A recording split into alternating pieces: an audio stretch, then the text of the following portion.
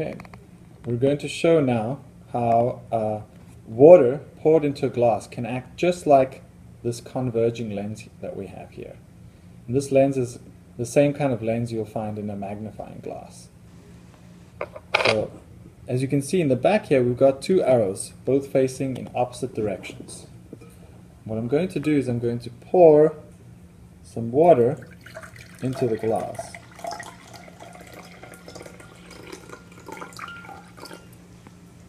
A little bit more. And hopefully you can see now that the arrows have switched directions. Well, the bottom arrow is now pointing in the same direction as the other one. Now what happens if I pour it all the way to the top? Now, once again, the arrows are pointing in opposite directions, but if I move the glass, you'll see that the arrows flip in direction. Now what's important is that this does not work at any point. So if we move the camera into different directions, you'll see that you won't be able to see the same effect. And you might look strange. Or if you come closer maybe, you'll be able to see that you don't see the same thing. So what's important with this is that the distance of the glass to the paper and where the person is looking is very important. And now let's try to understand how it happened that the arrow that we drew got reversed after we looked at it through the glass. To do that, we're going to use a computer simulation. A PhET computer simulation. We've used it before. Once again, you look for PhET, P-H-E-T. You go into physics, sound and waves, physics, light and radiation, and then there, light and radiation, you're going to look for geometric optics. Download the simulation, and here what you will see. You will see a lens here.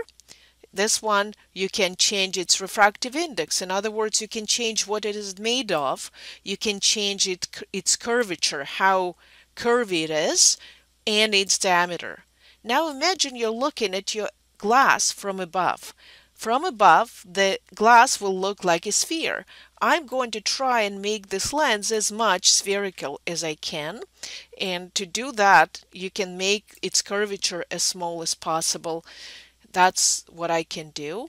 And now I can, of course, play with its diameter. It is not exactly a spherical lens because in order to use the rules of geometric optics, we actually work with thin lenses. So the experiment was a model. We're using it as a model for our experiment. Now you can see those two axes. The X here, the yellow axis, show the focal point of the lens. The focal point is the point where a parallel beam of light coming through the lens would converge if the light comes from here parallel to this horizontal line. Now you see the arrow, the pencil on the left, and you see this pencil, what is the other pencil? It looks like I can manipulate the left one, but the right one is manipulated by itself because the right pencil is actually an image of the left one. And you can see here that this image is inverted, it's upside down. We call it a real image because the light rays going through the first pencil, the real object, after it comes through the lens, converges here. Now, right now, the image is smaller than the object, but let's play with it a little bit, and you will see that at some point the image and the object will have almost the same size. When will it happen?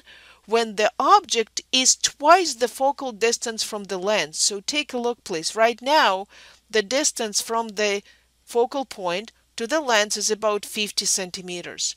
If I put the object exactly 100 centimeters from the lens, double the focal point, you can see that if I do it, the image is going to be exactly 200 centimeters away from the object, which means that the lens is going to be exactly in the center, 100 centimeters here, 100 centimeters there, and we have an image which is an inverted image of the same size of the object. That is exactly what you saw in this experiment.